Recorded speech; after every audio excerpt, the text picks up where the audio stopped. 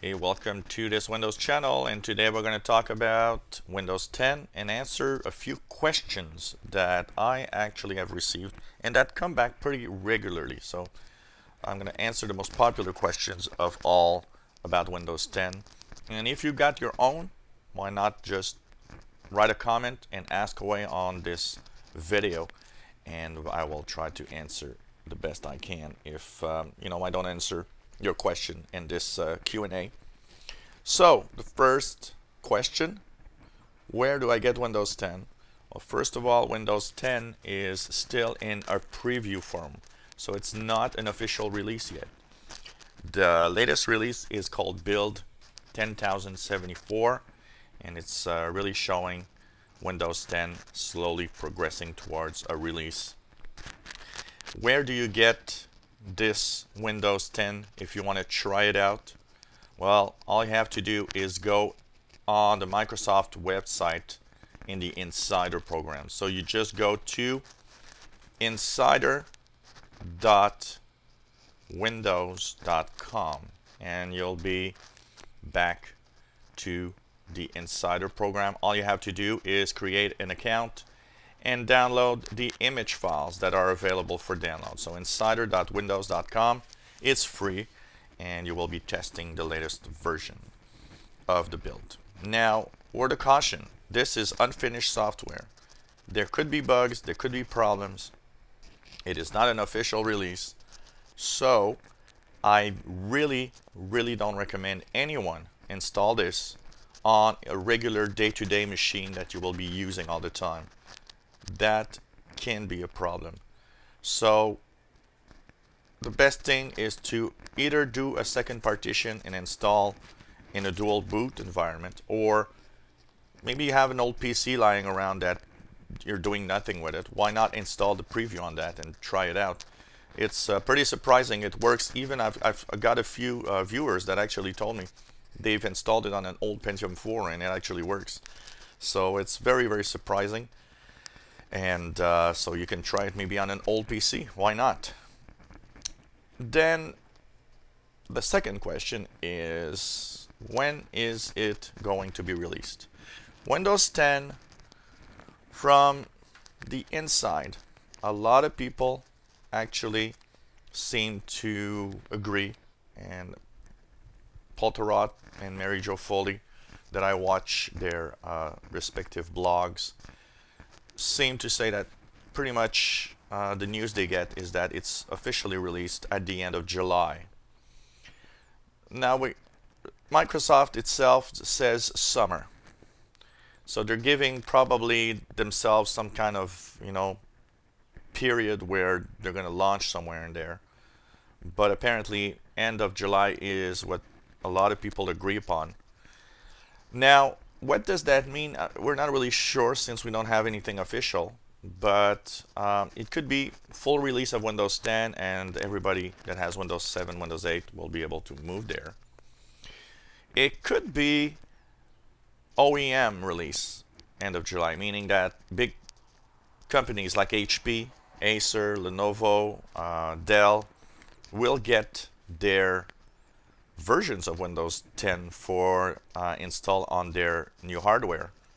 But the consumer could be later, could be August or maybe early September. So that's where we're at, and we're not really sure. As for the price, every Windows 7 user, every Windows 8.1 user gets Windows 10 for free for 1 year. So you've got 1 year before you decide to get it or not. A lot of people, in the Windows world, that's pretty often done. A lot of people wait for their official release and wait 6 months, 7 months, 8 months before, just to know, if it works well, and to have everybody's upgrade comments. And that, of course, is a safe bet, But if you want it for free, you'll have to do it within 1 year of release date. And it's good for Windows 7 and Windows 8.1 users. Now, don't go and running and trying to find it. It's still not released. Like I just said, either end of July or somewhere this summer.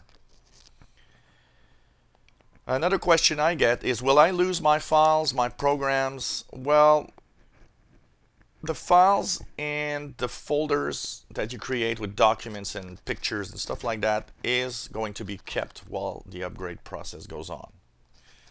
On programs, I've noticed that the upgrade seems to keep a lot of the programs that are installed. But you can't really say that all of the programs will still be there. It will depend probably partly on compatibility between Windows 10 and some of those pieces of software. As of yet, and as of the test that I've done on my Windows 10 Insider preview, it really seems that Windows 8 compatible software and drivers seem to work quite well in Windows 10. So that's interesting, because it means that compatibility between both systems are quite good for now. And while upgrading my different previews, I've noticed that my programs, for example this screen recorder that I'm using, actually goes on version after version and it still works well. So I think that's an indication that things are going well for keeping pretty much everything when you'll upgrade. Where it might be a little more touchy is on Windows 7. There are known incompatibilities between Windows 7 software and Windows 8.1. So these incompatibilities will remain probably in Windows 10 because it is pretty much the same core of Windows 8 in certain aspects. So Windows 7 users might have maybe a little harder time moving to Windows 10 and keeping the software to use. But as for the files and the folders and the pictures and the documents, all of that's going to move along fine. So that's going to be okay. One of the things that I think everybody should do personally, and I'm not really sure how it's going to be done right now, but you know, if you're moving from Windows 7, Windows 8.1, I think it's always better to just, you know, erase everything and reinstall fresh new copy of Windows. That's what I'm going to do on my Windows 8.1 machine that I'm using right now. I'm going to erase everything and reinstall Windows 10 like a new operating system.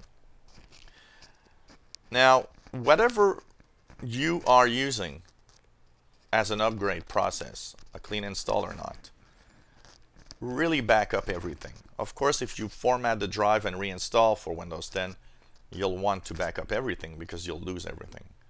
If you are on Windows 8.1 or Windows 7, even if you choose to upgrade to Windows 10 to keep the files, still back up, because you never know what could happen. And you know, even though the upgrade will probably go fine, there are still chances when we make big changes like those that you can lose files. So that's very important.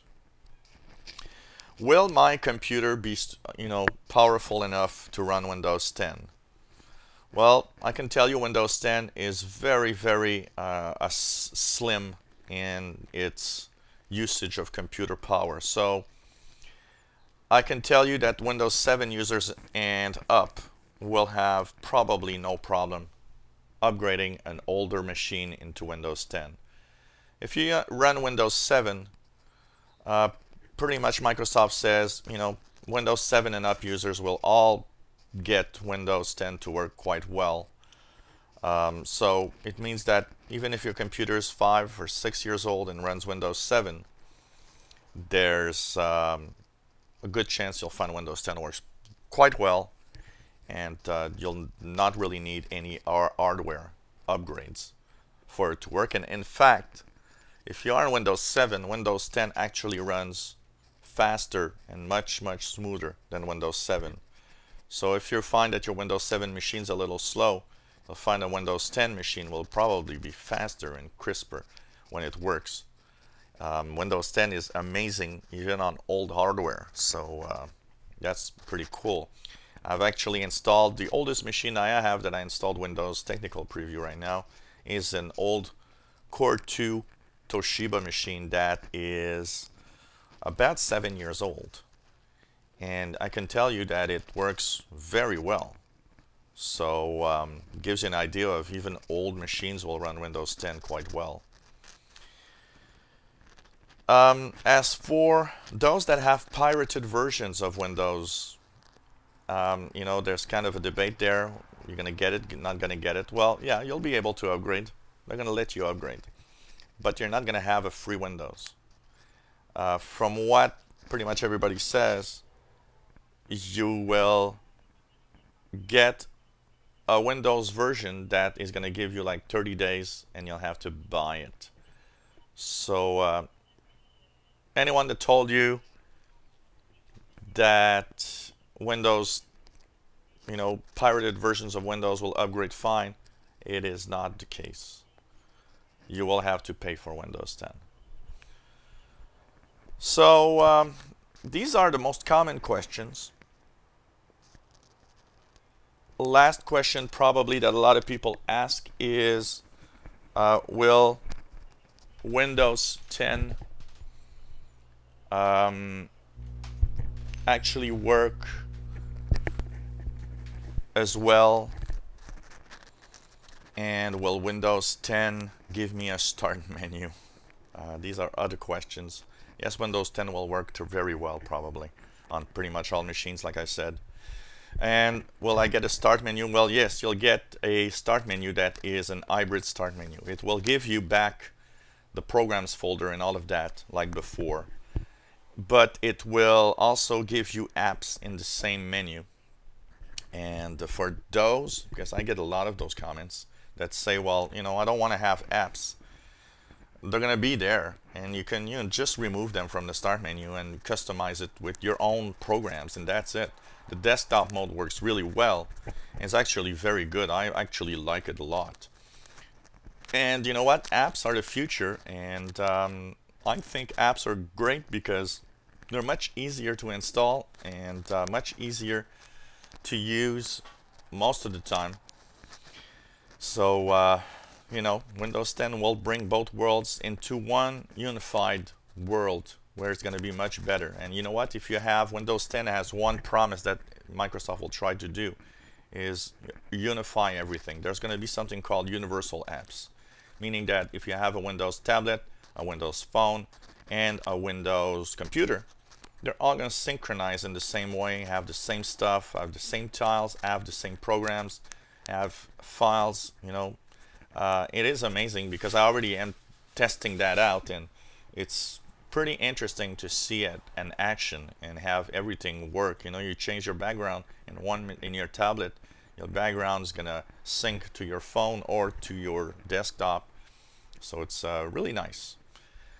And as for pricing, official pricing, there's no word yet for people that, you know, want to buy a copy of Windows 10. There's still no word of how many versions and what type of pricing we'll have on the Windows 10 boxed versions and downloads. So these are the most common questions. You have one of your own that you want to ask, you can put it below the video. If I get you know, a lot of interesting questions, I can also make probably another one in the future talking again about Windows 10, and as we of course know more of Windows 10 as time comes by. And please ask away. It's free, and you know, you can get some clear answers to whatever you might have of a question on Windows 10. If you enjoy our videos, why not subscribe to our channel? You'll be informed when new videos are online. If you have any comments, please leave them. Maybe you have something with Windows 8, Windows 10, Windows whatever that you need to have a answer to. Let us know. We'll try to post a video online. And this channel will of course continue in the future. That's one question that I get sometimes. Even though it's called Official Windows 8, this channel will continue into the Windows 10 world, of course. And hopefully everybody's gonna keep on watching videos that hopefully help you in using your computer. Thank you for watching.